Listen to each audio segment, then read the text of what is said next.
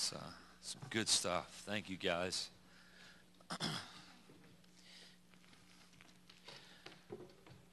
Most of you guys know that I usually do a leadership retreat annually, and I leave the state in March, and I go to Florida because that is the best place to go to a conference in March is Florida.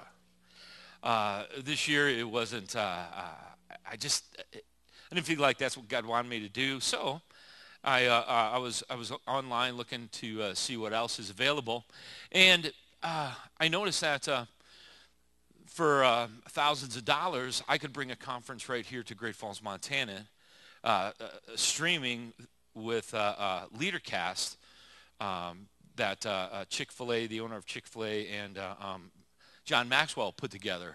They put together a leadership conference annually, and it's a one-day event. If you go to Atlanta, Georgia, it's going to cost you a few $100, and it kind of costs another few $100 to get there, and another $100 to spend the night. So it's going to cost you a few $1,000 to do this. I thought, what a better way to impact our community and really you guys.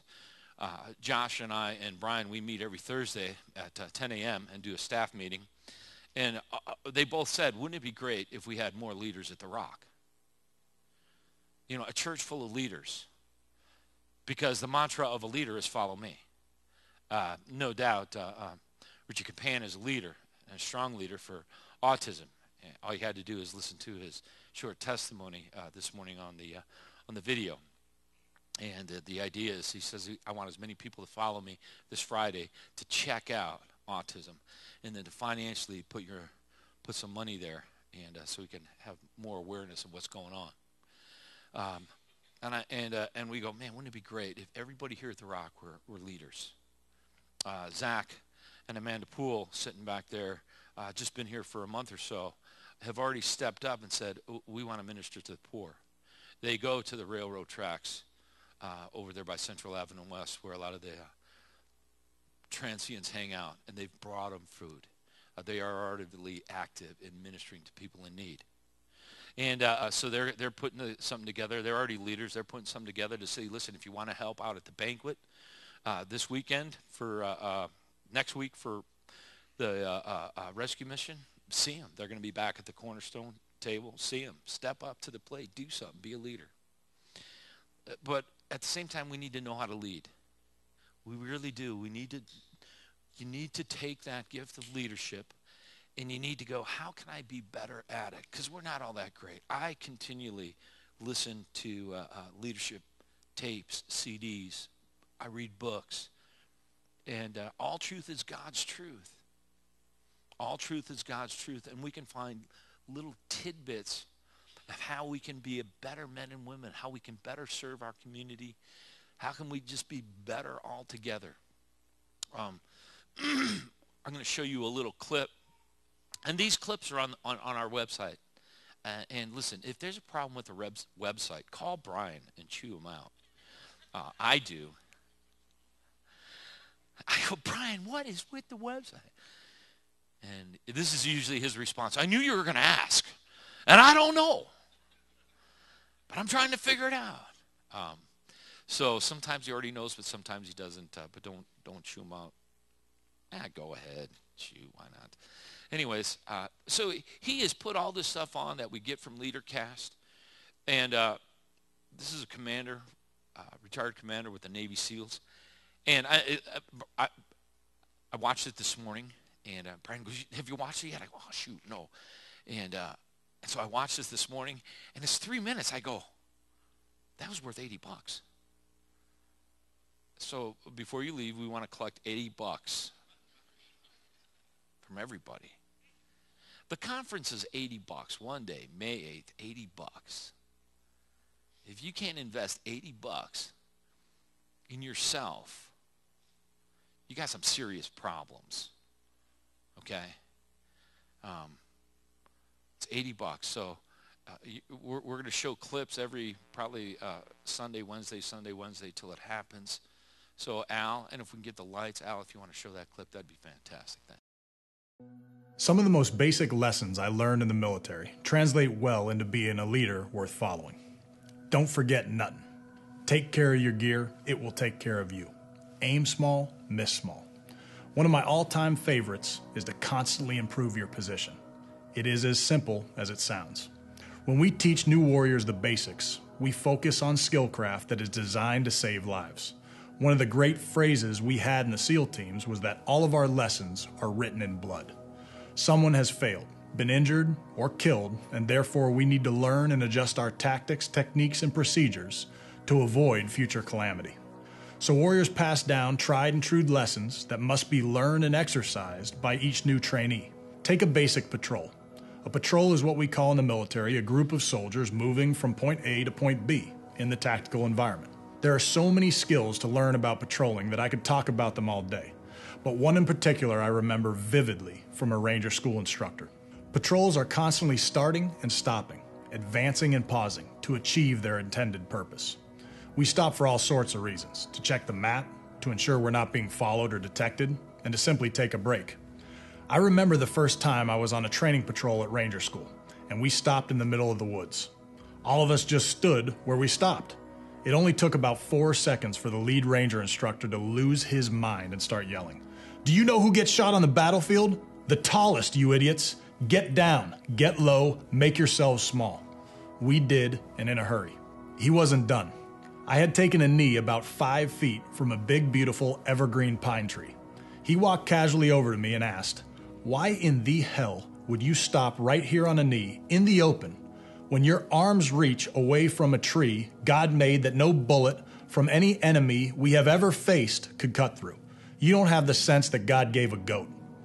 Now, I've seen goats do some very clever things, but I thought that it might not be best to share that.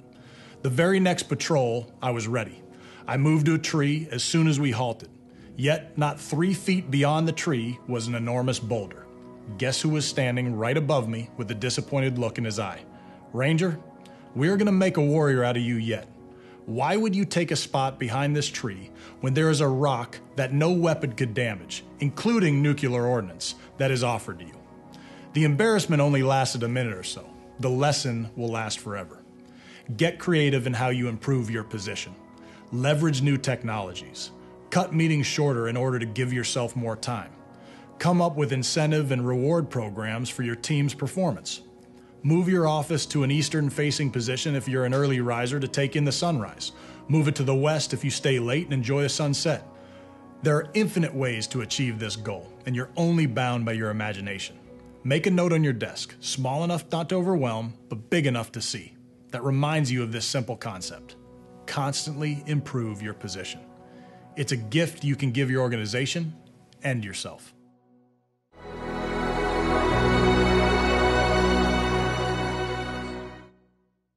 So I hope you guys will spend $80. I hope you'll show up.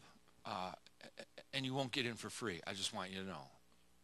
I really do. Don't come and go, "Oh, well, Pastor, I come here." I go, "I don't care."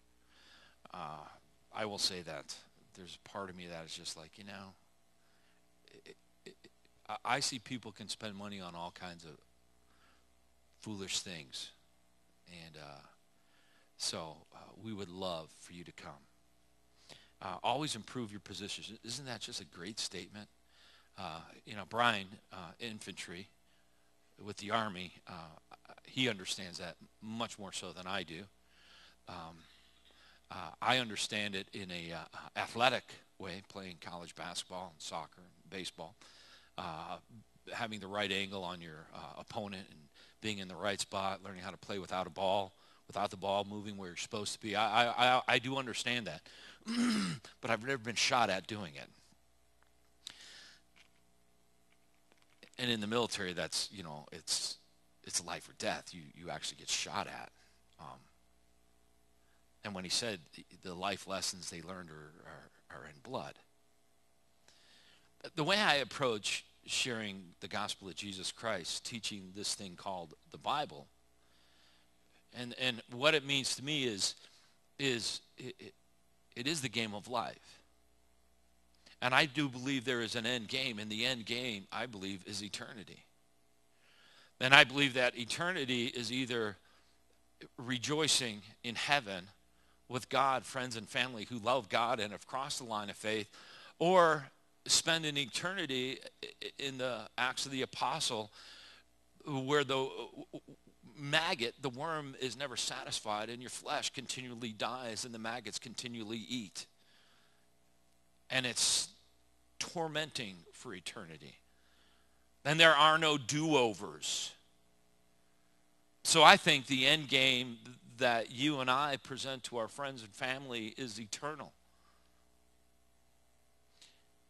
But as I said last week, I said God did not just die on a cross, be beat beyond recognition, shed his blood, not just for eternity, I said, but it's so that you and I can have life. So that the few short years we get to hang out here with friends and family, the few short years you get to lead people to a better understanding of God's wisdom and God's grace, to meet the needs of poor, to share grace and love with someone that needs grace and love.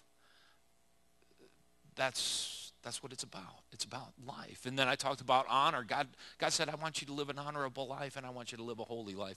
Well, how do we do that? It's amazing. I've met many people who have crossed the line of faith, and yet they don't really want to know what this says. They go, oh, I'm going to spend eternity with God. I'm positive of that. I understand his promise, but I really don't want to do anything else. I still want to color outside the lines. You guys on Wednesdays that show up on Wednesdays, you heard me say about single Christians. So many single Christians, they avoid what the Word of God says. They say, well, I want to go out and have sex anyways. I don't care if it's going to mess up my trust issues. I don't care what the Bible says about premarital sex. And of course, then even before that, in high school, one of the greatest challenges as a youth pastor is maybe the kids aren't smoking dope, drinking like fish, shooting up, but they just go out and they have, sex with anybody they want. And now it's I'm dealing with it's in junior high, and it's all about values. The value of their own flesh and blood, their own flesh. They don't care about that. They just want to have that instant rush for a short time, that gratification. And my goodness, it starts so much younger than it did before. And really, they never improve their situation. They're not moving ahead. They're staying in place, or they're going backwards. And when you're coasting in life, you're always going backwards. You're not going forward. For you guys that have been here, we're doing our best to work our way through the whole Bible. And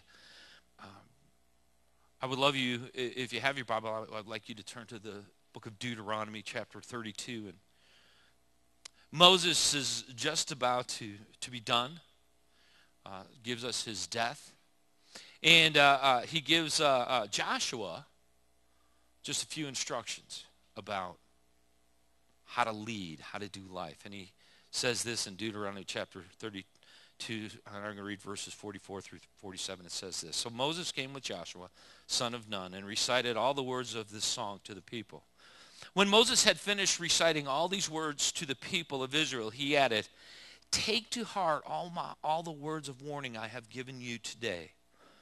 Pass them on as a command to your children, so they will obey every word of these instructions.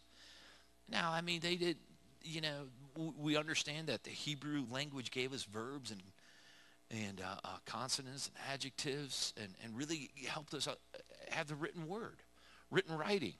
And but not everybody had that. And so, Moses is telling Joshua, everybody, you need to tell your kids this.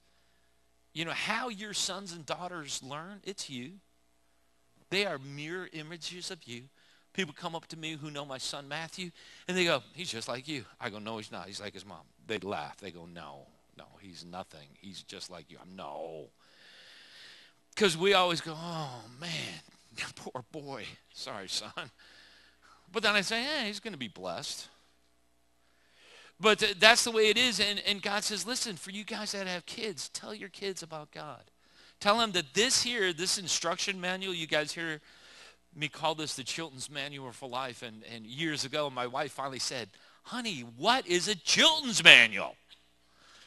And I go, goodness gracious, you don't know. I felt so bad because I've been a motorhead my whole life, and a Chilton's manual gives you instructions on how to work on engines, cars, and so I've always had them. And it wasn't but 10, 15 years ago, I go, that's what the Bible is.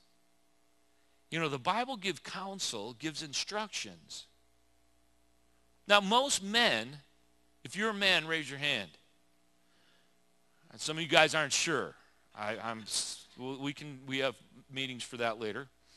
How many of you guys have ever put a Christmas present together that needed instructions, but did not need instructions? Yeah, now you know you're a man. That's right.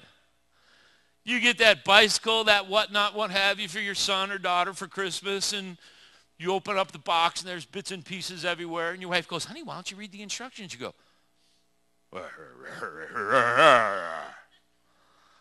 then you try to put that thing together, and you're like, Then when everybody goes to bed, you sneak out of bed, and you turn on a flashlight, and you get the instruction, and go, what the foul filth happened here?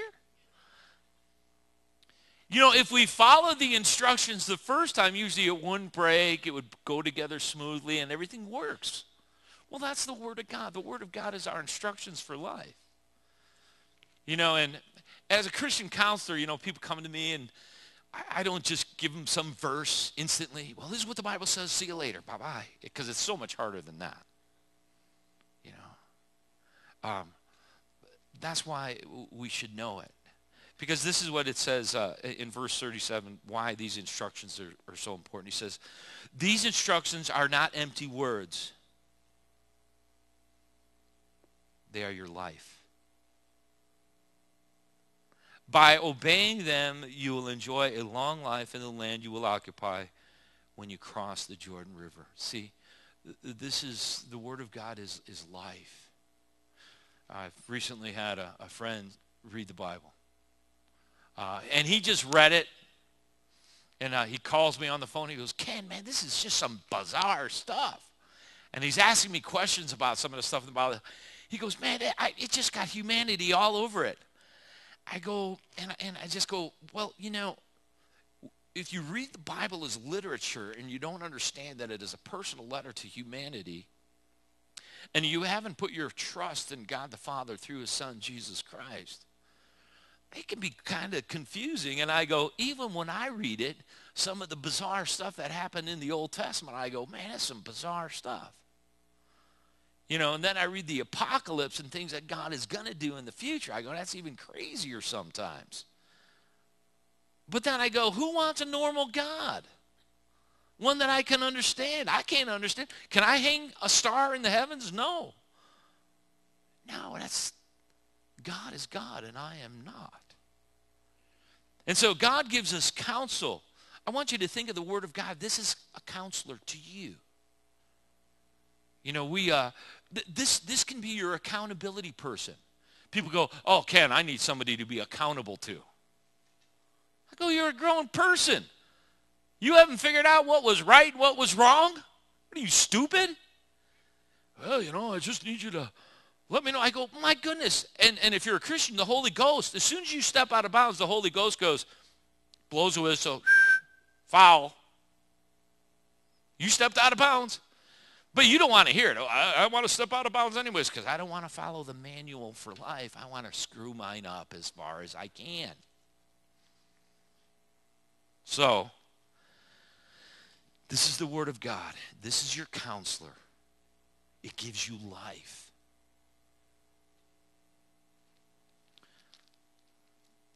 Turn over to Psalms 119. This is the longest chapter in all the Bible, Psalms 119. You should memorize it, and if you do, let me know, because you are sharp. Psalms 119, fantastic chapter in the Psalms. Verse 11. It says, Psalms 119, says, I have hidden your word in my heart that I might not sin against you. I have treasured your word. How many Christ followers do you know treasure this? Know it. A friend of mine, probably 10 years my senior now, still is. His name was Charlie Dittmar. He flew gunships in Vietnam. And he said when we flew gunships, one of our training things is we had our jumpsuit had multiple pockets in them. And in these pockets, there were all kinds of different ordinances and things that I would do. And if I touched a certain pocket, I knew exactly what I would do. And then, of course, on his gunship, when he moved his head, his helmet would turn, and he could think, and his guns would fire. And he said, I realized that if we were ever shot down, we were hated the most out of all the military. He says, but now I'm going to translate that, Ken, into what it means to be a man of God. And he goes, I understand what it means to understand the Bible and to memorize the Bible. He goes, so what I started to do is I started to memorize the Bible, and then I would touch muscle memory, touch a part of my body, and I remember a verse. So if there was physical temptation, I could touch it. If there was anger issues, I could touch a part of it, and I would know what the Word of God said. And that was just a military person reacting in the way that was normal for him to react and to memorize the Bible so it would help him do life. And it would help him not to sin. You know, I write this in all my Bibles. It's written in this manual also. It says, this book will either keep you from sin or sin will keep you from this book. This book will keep you from sin or sin will keep you from this book. That's it. You either make time for it or you don't. It's either important to you or you don't care. Most of the time, we don't want to know what truth has to say because then, doggone it, we might have to be mature and be responsible and do what it says. And I'm too daggone selfish to do what the Word of God says. I just want to do what I want to do. In a few weeks, next week, matter of fact, we're going to install all the new deacons that have been in the bulletin, that have been on their list. I had a talk with those men over here on the side about 4 weeks ago, and there were some instructions that we gave them. We wanted them to be obedient to the Word of God. As leaders of this ministry, they got to have skin in the game, so they have to financially step up to the plate, and they have to actually give. And all these things, and we go, this is the Word of God, now you got to put it into practice. And if you're going to be a leader, you don't get to waffle on that issue. You have to do it. It's all about you and the Lord and being obedient to this. And if you're going to lead people, you can never tell or ask somebody to do something that you aren't willing to do, right? Amen? You know, do you want somebody to be handling your money that you gave to God and they don't? No, me either. So, you need to know the Word of God. I have hidden the Word. I have hidden your Word in my heart that I might not sin. And there's purpose. You know the Word of God. You memorize it and you treasure it so you don't sin. So the Word of God in Deuteronomy tells us that He gives us life.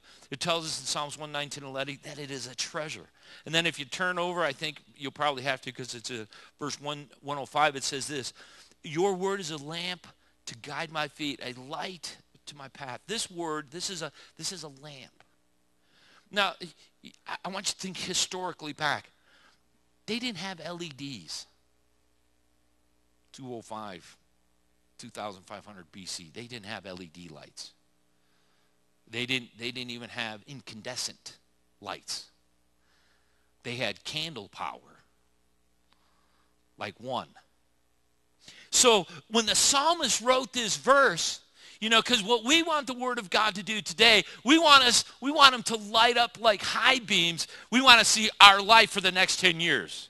And go, oh, this is good. I know, God, this is going to be so good. Look at my life. Woohoo! And that's not it. You know, because I think God says it's a journey, and every step can be a gas. Every step is going to be a good time, or you could fall. But here's the deal. While you're walking through the shadows and the valleys of life, you're either going to have a little candle, which is the Word of God light, and you're going to look down and go, oh, this is where I'm going to step. Oh, this is where I step. This is where I step. This is where I step. Because it's just enough light to guide you one step at a time. God does not give you the whole picture. We wish He did. When a loved one have cancer, we go, I wish I knew. When Lindsay got diagnosed with MS, we go, man, we wish we'd have known this ahead of time. We wish we know what's going to happen in 10 years. But it's not that way. Thy word is a lamp. It's a candle. It's my feet. It's that light that guides my path. And listen, if you don't know it, if you don't treasure it, maybe you're walking in the wrong direction. Maybe you're ready to step off a cliff. Maybe you're following somebody and it's not really the light.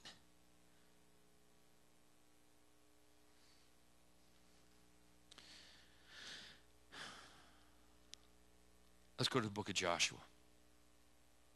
Joshua is the new leader. He's taken over the job for Moses. And it says, so Moses came to Joshua, son of Nun. And Joshua is taken over. He's the man. And he's been taught by Moses how to lead.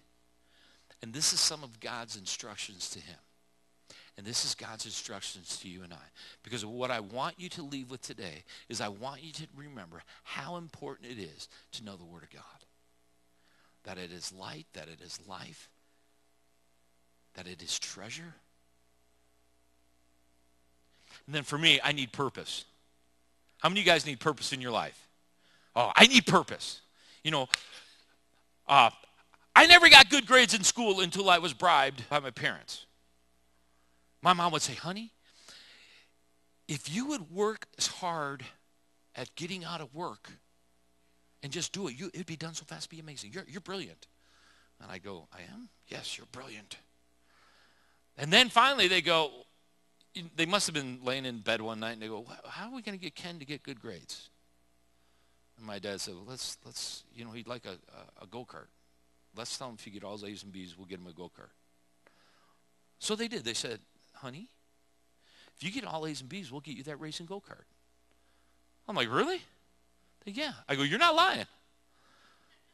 No, we're not lying. I was a freshman in high school. I go, all right. Shoot, next time our report card I got all A's and B's.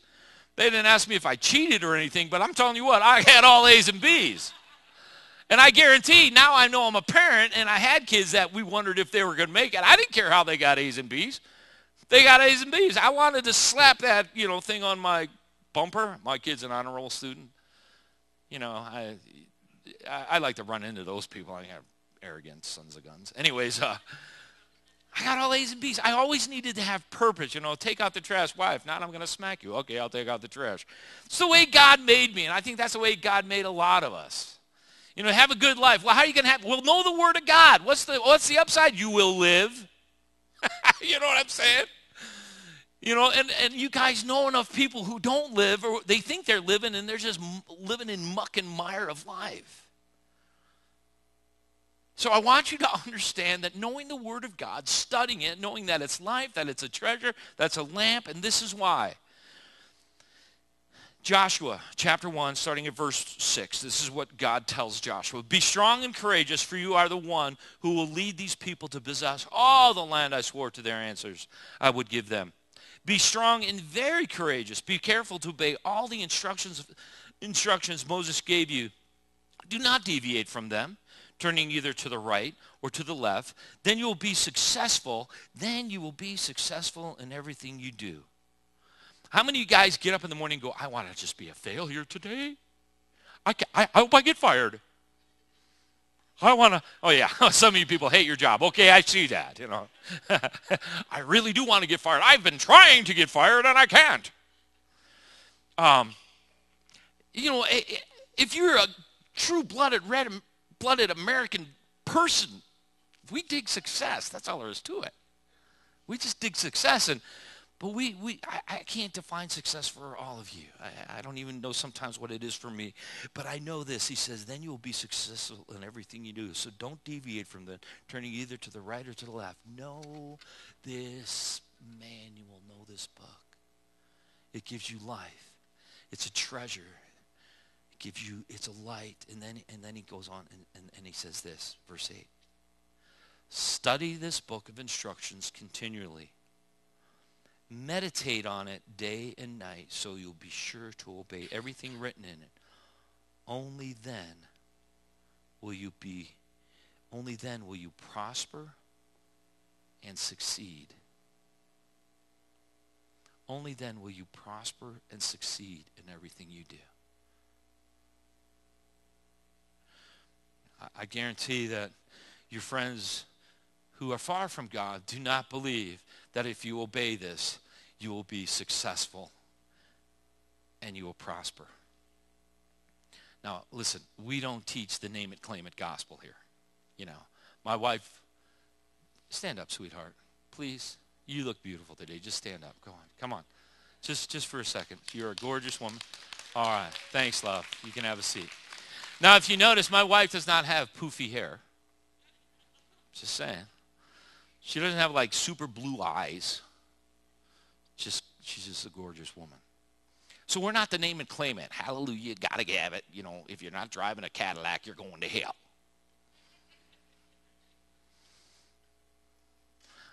I let Joe, is Joe England here? I thought I saw him earlier. Joe, I let Joe listen to the CD, and I listened to it. And the guy goes, you know, he goes, I just want to be a part of a church that has crazy good worship. They love God. They sing hallelujah, but they're not wackos. I go, yeah. You know, and where the pastor doesn't wear a bright suit every Sunday, which I don't. I'm thinking about wearing more suits, though, because somebody's got to class up the place. I'm thinking about it. And then it said, and the pastor doesn't have a sports car or a little dog. And I go, shoot, I got a little dog and a sports car. Basically, what he was saying, we don't want to be fake. We want you to know this word, the word of God. We want you to know that it gives you life. That'll give you guidance, which is light. We want you to treasure it, memorize it, so you won't sin. So you won't sin, so you won't go down those wrong paths. We want you to put it into practice so people can't say, oh, you don't know what the Word of God says? So you know what the Word of God says. And the most important, because without it, you will never know prosperity. You won't know what success even looks like. Know this. Know that God has given this to you and I to have life. Well, they're having a good time in the foyer, so I think we should probably wrap it up. Brian, why don't you come on up and close us in prayer? Quiet down out there. Okay, how many of you guys have these? Come on, raise your hand. Okay, how many of you guys have used these to walk around at night? Where you just hit the little button, right? And it'll come on. You have to unlock it. But if you just hit the button, it's bright enough for like 15 seconds, I think.